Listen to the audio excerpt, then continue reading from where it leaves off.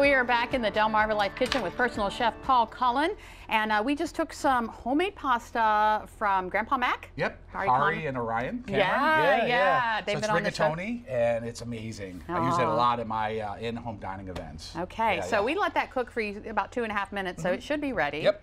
And this you had in the oven for a little bit. So that's the chicken cacciatore. So we're ready to taste it. So go ahead and drain it. Okay. And a misnomer about pasta sometimes is that you put it in a colander and then you right there's good. Yeah. So you put it in the colander and then rinse it.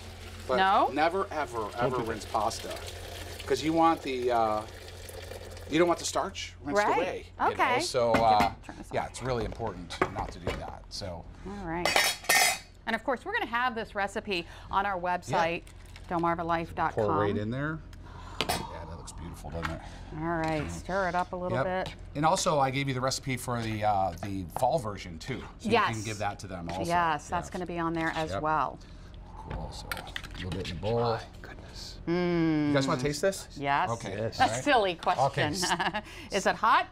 Just a little bit. Just a little bit. So I tell you what we're going to do. We're going to hold off for a moment, because this is the kind of meal you can eat and not really worry about the scary numbers on the scale, because we are using chicken breast. But when you go on vacation, your healthy eating habits tend to run off the rails. Well, yeah, but it doesn't have to be that way. As 102.5 WBOC's Corey Phoebus shows us, there are some easy ways you can stay fit on your trip. Vacation is a time to relax and enjoy yourself, but that doesn't mean you have to come home to a scary number on the scale. To stay on track, don't skip meals. If you do, you'll probably end up consuming too many calories. Instead, pack healthy snacks like fruits, veggies, and nuts to munch on throughout the day. But stay away from chips.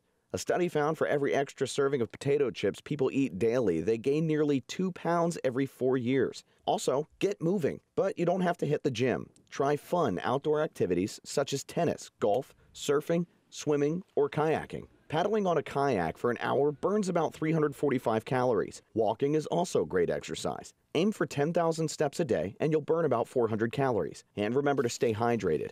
Sometimes you might think you're hungry when you're really just thirsty. Keep your hotel fridge stocked with bottled water.